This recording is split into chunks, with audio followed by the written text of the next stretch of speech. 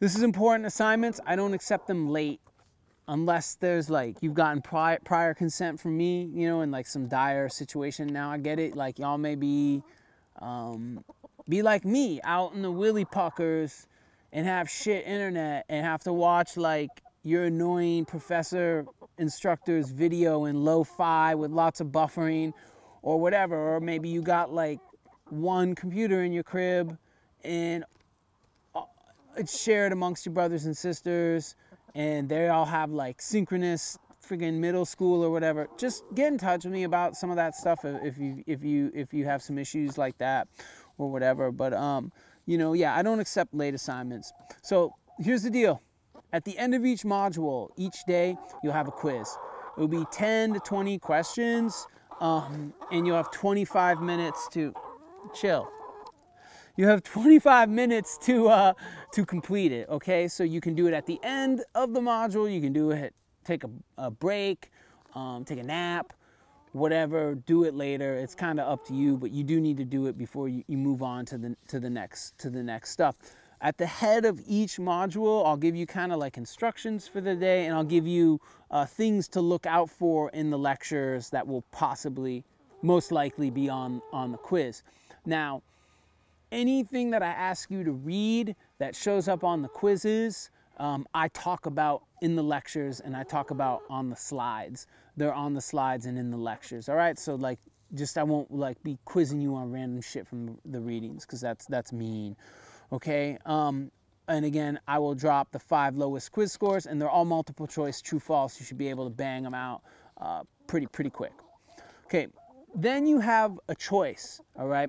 So you can do a remix artist presentation. This will be due Monday, September 7th by midnight.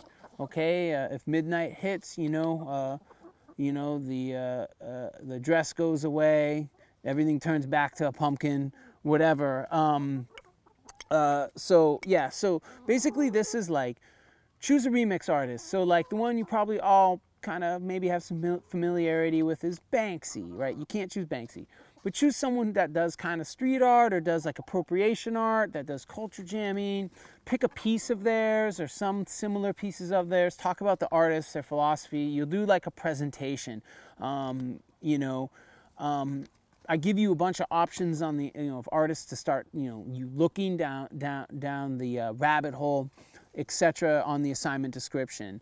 And then you're going to do a 5 to 7 minute presentation. You're going to do it in Panopto, where you can show your slides, your Prezi, Google Slides, PowerPoint, Keynote, whatever you choose, and talk over it. And you'll record it there, and you'll upload it to Canvas, where everybody can see it. We'll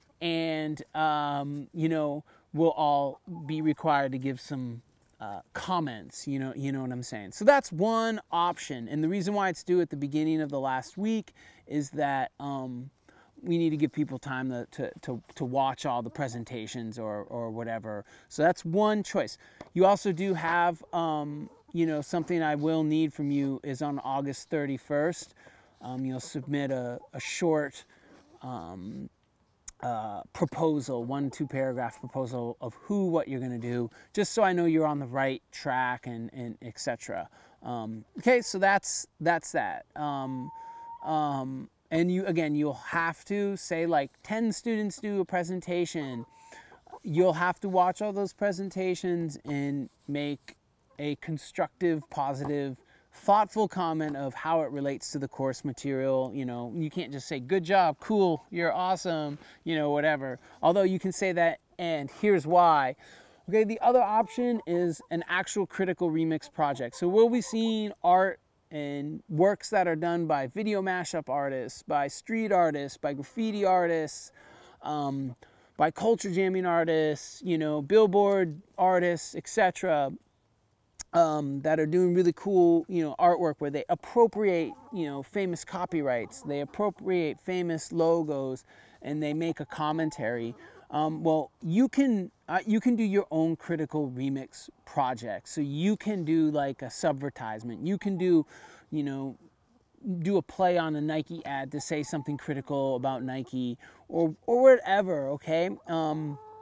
Again, this is due Monday, September 7th. It will be submitted on Canvas. You can do anything. You can do a sculpture, mixed media. You can do a video mashup, an audio mashup. You can do a two-dimensional thing.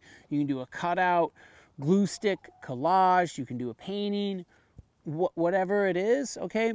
Again, August 31st. I need a short proposal just to make sure you're on the right track, and also you will have to do a short 1 to 2 page sort of description of the idea that you're executing and why is it a fair use, and we'll talk about what fair use is. And I'll actually go over these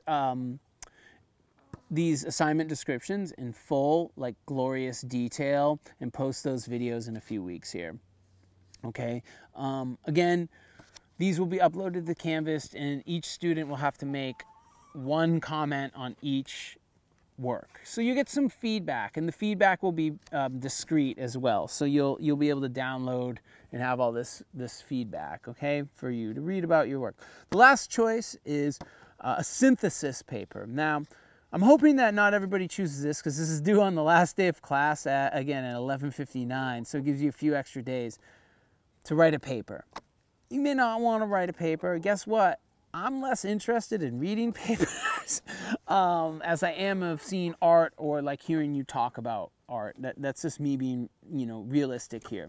But basically, your option is to do a synthesis paper where you basically kind of talk about, choose a topic from the class and extrapolate on a topic. So maybe you make beats, you're really into beat making, you want to talk about digital sampling, maybe and law, maybe you're going to school, you're like pre-med, and you're really into like, patenting medical procedures, or maybe you're really into the whole idea of, musicians stopping certain politicians from using their music at, campaign rallies or whatever.